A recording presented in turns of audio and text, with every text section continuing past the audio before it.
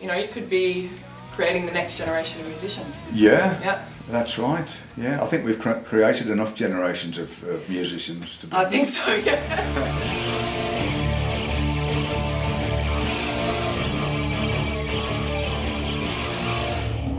Some say stoner rock is the bastard child of the 60s, 70s and Sabbath.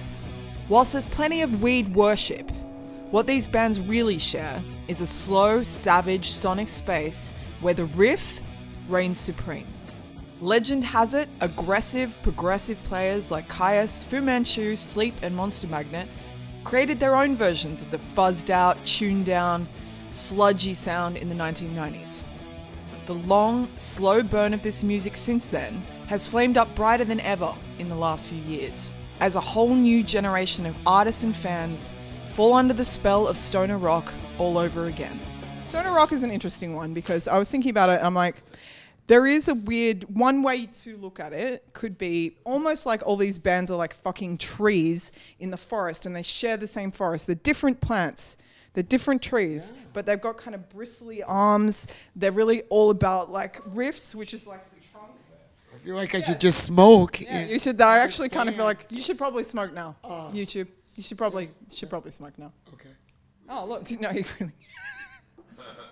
No, that obviously we weren't just talking about smoking weed, and there was obviously nothing gestured just then about weed. What do you think? What do you think it means? What do you think? Why is it such a beloved thing? It's Working Man or Anthem by Rush. You can describe the whole thing with the Rush song.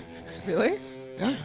No, it's like it's more honest, I think, than what's going on in music that's, you know, such multi-million-dollar, you know. It's blues children. It's the children of blues. It's stolen black music. Most roads lead back to Robert Johnson. From there, like to Skip James and, you know, and things like that. I mean, that's some heavy shit. Times are harder than ever been before. And that's what's weird about stoner rock. In a way, it's all stolen 70s music and 60s music. From Budgie to Sabbath to Sewer Lord Baltimore. Do all roads lead back to Sabbath? Yeah, for me. The beginning and the end. You can only you trust the first 5 Black Sabbath records, right? Nothing else. For all you kids at home, these are the guys that created the drop tuning sound that's defined metal. Creating that sound was actually a bit of an accident. Well, one of the things was I took the ends of my fingers off, and it made it easier to play with lighter strings.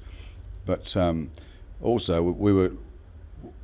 From the time we wrote our first songs, we were trying to get heavier and heavier, make the whole sound, because there was bass guitar, lead guitar, and drums basically as the rhythm sections. And before that, a lot of bands had keyboard players or rhythm guitar players.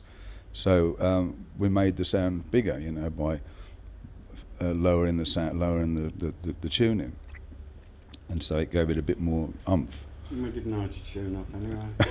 No, we had, actually, it's not far off. There was not much to tune up to in them days. You know, you had, and we had a problem tuning. Yeah, especially the drums. Yeah, especially tuning. Were tuned down. You know, it was hard to keep it in tune then because you didn't have all the tune-o-matic bridges and whatever else. As well as having to tune down to sort of match his playing, you were also one of the first bass guitarists to use a wah. Is that correct? Yes, from the beginning of NIB. I'm not sure how it came about. I think it was, how did it come about? Was it Roger Bone or me? You probably had one and thought, oh, yeah, I think I had one. I had to use it somewhere, so they let me use it on the beginning of NIB. Well, then why not?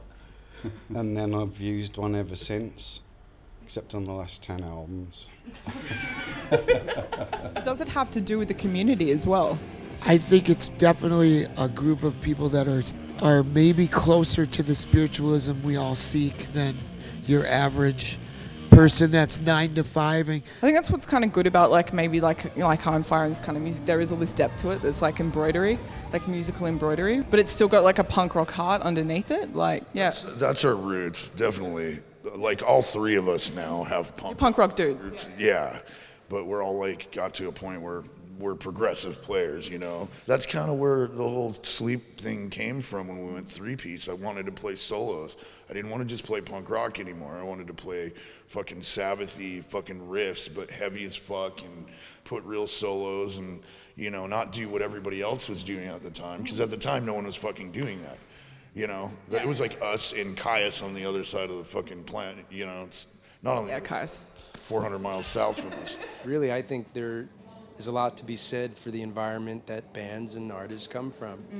And, you know, bands that were from New York or Manchester or Jamaica or, you know, Seattle. You can't help but absorb. Yeah, you just kind of an extension of your environment. We were from the middle of the desert. Kyuss is, you know, has been a part of your whole adult life. I mean, what did you kind of set out to do? I think our goal was to play a couple parties and get some free beer. Yeah. Good goal. Yeah, so it's evolved quite a bit. Yeah, we didn't get into this to associate with any particular brand or style or names. I mean, we got into this to make music and play music for people who love music. We're just music freaks. I mean, that's what we do. I mean, we're lifers. We're in too deep to quit now. I just want to, you know, be happy making music. That's the only thing that's really made me happy in my life, I think. I mean, I've been happy at other times too, but I mean, that's what has motivated me all of my life to make music, and we're lucky enough to make it with each other at this particular point, which has been a joy. Probably all got the same things to say. We're lucky to still be able to do it, you know, after so long. You know, when you get into that rhythm that you just can't stop riffing on, that's called the fucking power of groove. On this new record, I call it the bounce. Or the thump. Or the thump. What's more important, wine, women, or song? Song. Song. Because if you got the song, then you get the wine and the women.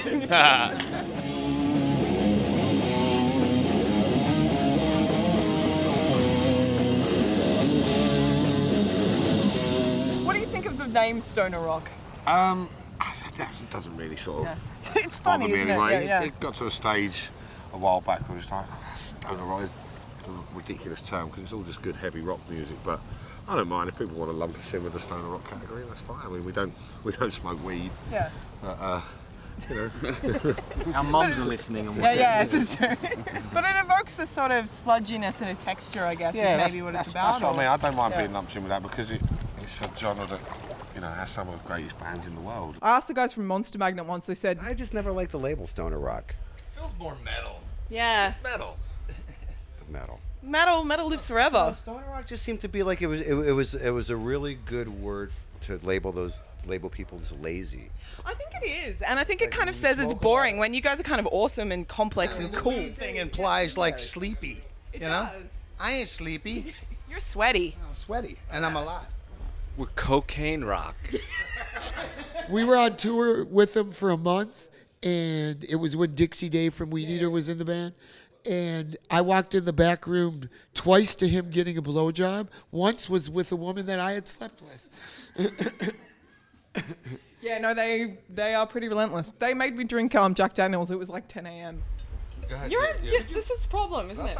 You're trouble. It's a rock show. Everything you could fucking think of, like all the 80s children that were on tour, we were fucked. We were fucked up, dude. And like I had so much fun doing it. Like I wouldn't take it back for, I swear to God, if you gave me $5 million right now, I'd rather have my life experience with like people like that than the $5 million. Came over to Europe in 2002 with them, and it was a pirate ship. It was completely pirate-ish on that ship. And that's awesome. That's great. We had way too much fun. Enough fun for like 10 tours. Everybody's just so funny who are in these bands. Like, it's comedy the entire time. I remember for seeing I Hate God just losing it. Sleep back then. I've known like I Hate God guys since I was like probably like 19 or 20 or like when we first got Sleep together, we were as best as death before that. And yeah, I met Jimmy Bowers and Joe. He's a dude, man. What about Corrosion and Conformity? Like, that's pretty rad. Pepper's back with that. Yeah. Man, when I was a kid, I got that Corrosion Animosity album, and then I got Eye for an Eye later on a cassette tape. And I loved that shit. And then I kind of, you know, Like Deliverance? I love Deliverance. I do too, but I never got into it till like way later, when Pepper actually joined later on. I didn't really know. I didn't know it was Corrosion when I first started hearing it. It's different, hey? Yeah. Oh, it's completely different. Dude, What is that? Like, what the fuck? And then someone's all, it's Corrosion and Conformity. I'm all, no, really? It's so apples. Well, it's different. Oranges. It's apples and oranges. One Corrosion wood burner and one Corrosion animosity. You know, like I don't know. But it's good to evolve, you know. It is. I've done that with every band I've been in. Well, Sleep kind of just keeps doing its thing. A lot of people don't get Sleep, but it's like we can do whatever we want, and people still love it. Oh yeah, people still love it, and the people who don't love it, like, don't fucking go. Why are you even fucking critiquing it if you don't understand it? The ultimate stoner rock album, Sleep's Jerusalem. Oh, absolutely. And that's it. That's the only one you ever need to listen to. Absolutely. If you want it perfectly. Can't hate on that. It chills up your spine, or it's supposed to totally confuse you. And that's really the good things in life. Do that, like, you know. And it was good. I've got this clip of you that I took of the Dragonaut solo, and then it kind of ends. It's amazing. That's my favorite part of the thing. It's just really funny. You know, it's good to kind of see people moved by things. Yeah. Yeah, I like that too. I try not to feed my ego too much, you know. Sorry, yeah. You suck. You know, I do. I'm a really fortunate person, but I worked really hard to like get where I'm at. But you know, humility is important. Yeah, humility is really important. But when people say stuff like that, it makes you really appreciate what you're doing, because you're actually doing something in the world that means something to people. To watch Matt Pike win a Grammy, or to watch Matt win a Grammy. I kind of like emotional. Wow, what a trip. To see my friends not have to work, you know. That's the real thing, isn't it? Beautiful, beautiful. Sleep should be getting what they get, right? And what they've got, you know. They're beyond. The truth to me, like what you asked a question about, like what's different about the fans. It's truth. It's purity. It's not.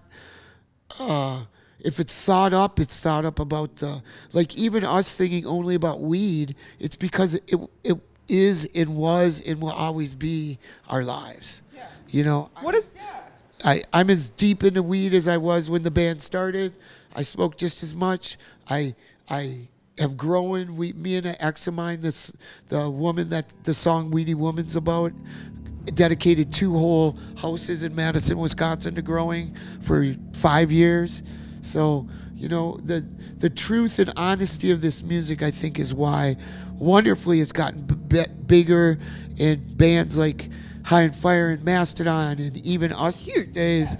I don't think we're huge, but we make money. Yeah. I make more money going on the road than I do working. You can be an artist. Just, you know. But you can be an artist. Yes, exactly. You've got the freedom to be an artist, because that's all anyone. If you're a real artist, it's not. And this is the reality of the touring world. That whole dream, just because the whole dream of a bathtub full of money and cocaine and chicks doesn't exist anymore.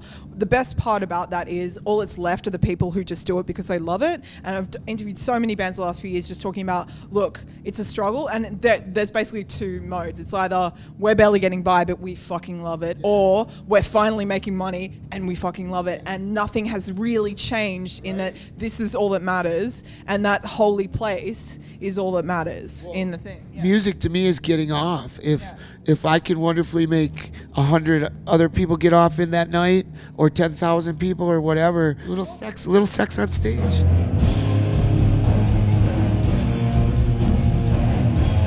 I want to share something important. Yes, it was in Sri Lanka, formerly Ceylon, when one of us had to get 1,000 brown M&Ms to fill a brandy glass.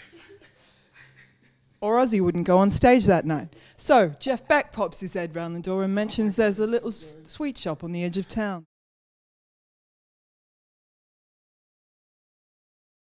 I caught, it was a tree bat. It was about that big. Yeah. And I put it in a bird cage and escaped the cage.